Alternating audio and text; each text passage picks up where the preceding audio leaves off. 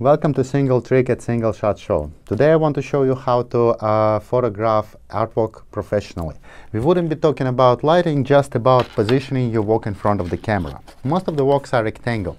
So if you position it in a way that it's completely parallel to the lens, you get in the best results. And in order to measure it, you can use something just simple as a charging cable.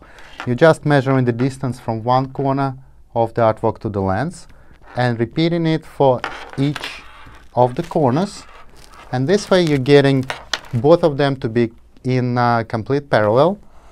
And I also recommend for doing a quickie like this to use automatic lens with autofocus, so you wouldn't have to worry about focusing your work, especially if it is parallel. Everything will be in focus. You would be able to see the texture and everything pretty clearly. Watch us on YouTube for more single tricks.